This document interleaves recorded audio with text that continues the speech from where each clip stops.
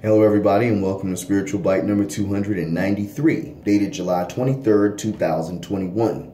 I'm Walter, your mobile historian and blue-collar scholar. Thank you for tuning in. Please take a moment as you visited my channel to subscribe to it, Warrisley Shelton MA. Just click that little red subscribe button at the bottom right hand of this video, as well as that little notification bell. Once you do so, you will receive notifications whenever I post new videos. Thank you in advance. This spiritual bite is entitled, God Will Fight for You. It is inevitable that in life we will face daunting challenges that it seems as if there is no possible way we will overcome them. And let's face it, some of those challenges are indeed beyond our own human ability to overcome. We are not God. We are not immortal. We do not possess infinite and limitless abilities. By stark contrast, we humans are very, very, very limited in our abilities and what we can do both physically and mentally. All right? Humans cannot fly. I guess I didn't need to tell you that, did I? Ha. And neither can pigs, by the way. Humans also can't run that fast. All right? Yes, certain people can truly get down, especially if you ran track in high school or college. But guess what? Most animals can outrun you without even breaking a sweat, no matter how fast you can run. So the animals definitely have us beat in that department. Humans are also limited in their mental abilities, all right? And, you know, while certain people are certainly more intellectually gifted than others, even they face barriers that simply cannot be overcome. And why do you think that is, ladies and gentlemen? Why do you think all of those restrictions exist on human beings? Well, I will tell you why. Because our Heavenly Father deliberately made it that way so that human beings recognize, realize, and never, ever forget that we need Him for everything. Did I say something inappropriate or stutter? Everything, ladies and gentlemen. Certain things He gives us the ability to do without, shall we say, a tremendous amount of His intervention. Okay, we can cook a meal. Cool. You know, we can, let me think of something else. We can put new wiper blades on our vehicle. Cool. All right. But when we have to scale mountains and cross rivers and other feats which are exceptionally challenging, to say the very least, we need His help. And not just a little bit, a lot of it. When you're about to sit for the bar exam as an attorney, you definitely need His help. I don't care how much you studied. I don't care if you studied for the past 6 months. Guess what?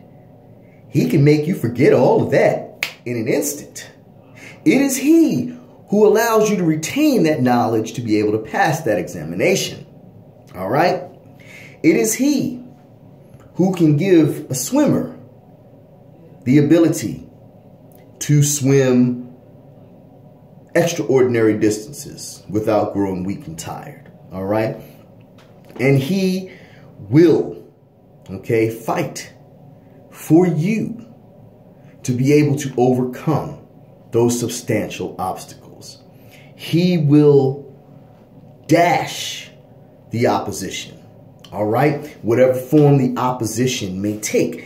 And the whole point of all this, the whole point of all 4 minutes of what I was just saying was that we will face opposition to achieving great things in this life.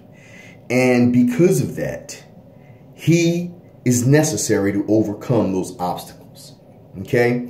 And that's reinforced in Scripture, specifically in the book of Exodus, chapter 14.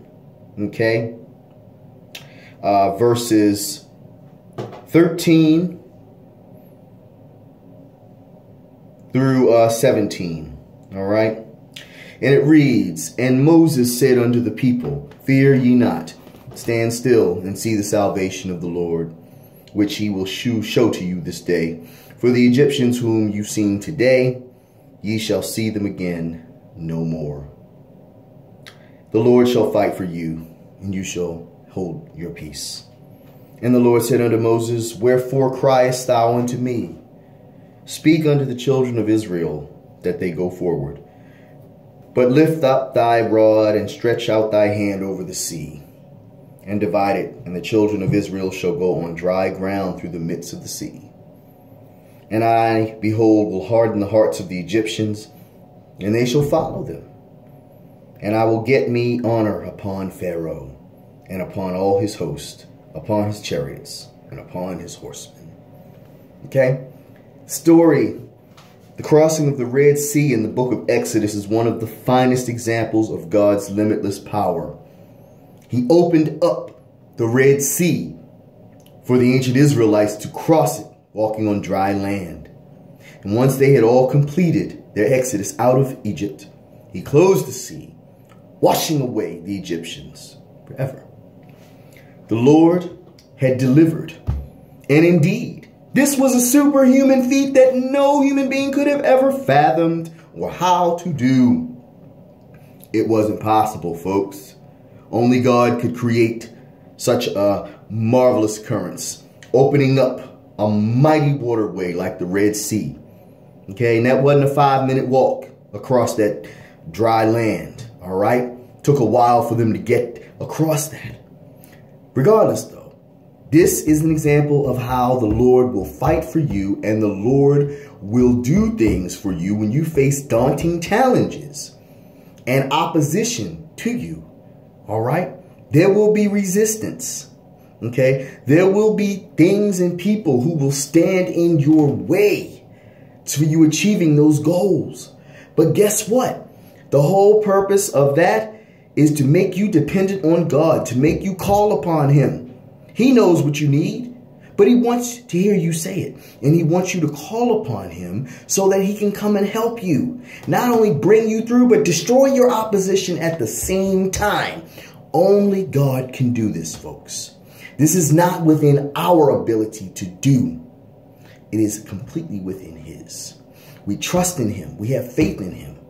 We understand that it's not all about us, and that we humans have severe limitations on our abilities. But we know by the same token that our Almighty God can do anything. Most especially, fight for us and give us the victory, no matter the challenge. So I thank you so much for listening to this spiritual bite. And I hope you gained some insight, perhaps some motivation from it. If you did so, I greatly appreciate it. And I really like it if you gave me a like for the video. And if you've not done so at this point, I ask humbly, once again, that you please subscribe to my channel, Juarez Lee Shelton, M.A. All likes and all subscriptions matter. Okay? So thanks again for listening, ladies and gentlemen. Take care. Stay safe out there. Be blessed. And I will talk to you at the next video. Peace and blessings.